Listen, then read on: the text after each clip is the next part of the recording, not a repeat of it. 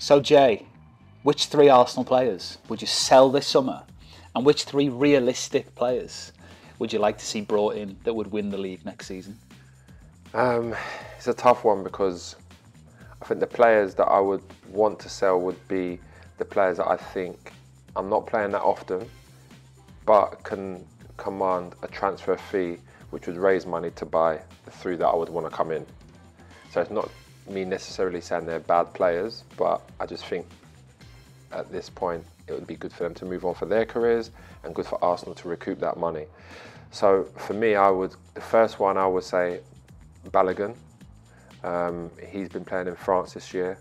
I think he's the youngest player to score 20 goals in European leagues, in all the European leagues.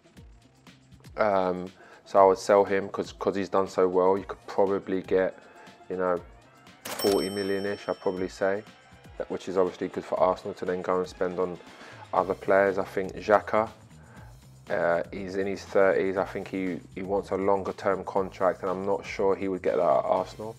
So I think someone like him, even though he's had a fantastic year, I think it would be good for him to move on personally, for himself and for Arsenal financially. And then I would say probably Eddie Nketiah as well. I think even though he stood in for Jesus this year, and he scored some goals, some really important goals, putting some really big performances, I think he needs to go and play week in, week out now for his own career. And I think he's definitely capable of doing that in the Premier League, at a Premier League club. And then obviously Arsenal will get compensated for that as well. So I would go with them 3. And I would say it's good for those 3 for their own careers, but also good for Arsenal. And what about coming in? Coming in, a strange one because obviously you always want the best players in the world to come. But I think Arsenal's problem, and we've seen that this year, is the depth in the squad. Arsenal don't have the spending power that Man City have or Chelsea have. Even though they have spent quite a bit of money under Arteta.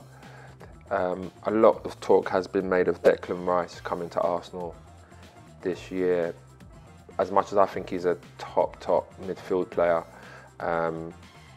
probably our best midfield player in what he does, as in interceptions, breaking up play, driving with the ball forward from a deep area. I think he's probably the best at that in the Premier League. But I want to go with numbers, because I think next year when Arsenal win the Champions League, there's much more games. You've got to play a lot better players in midweek and on a Saturday to compete. So the players that I would like to see come in, I would like to see Caicedo from Brighton come in, that kind of defensive midfield player, similar to Declan. But he can also play right back, which is a problem for Arsenal as well. We need a right back, because this year Ben White has been playing right back, and even though he's had a good year, I look at him more as a centre back. Then I would go with McAllister as well from Brighton. I think he's a fantastic player. He can play in that kind of Xhaka position as one of the 3 midfielders, just in off the left. He gets forward well, good at set pieces, energy, strong on the ball. And he's someone that I think can help Arsenal going forward. And then I would say we need a striker, out-and-out striker. So at the moment I look at Arsenal, I see Martinelli, I see Jesus, I see Saka. And Saka's one of the best right wingers in the world, and he's definitely one of the best in the Premier League. For me, it's a toss-up between Mahrez and him. And then Jesus, as much as he's been very good for Arsenal, a lot of his best work come from the wide areas.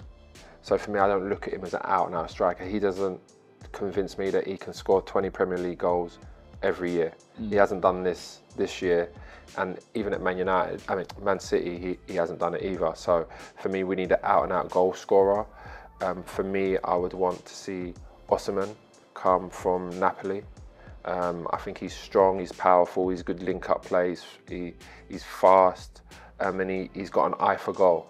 So they're my three that I would like to see at Arsenal this year.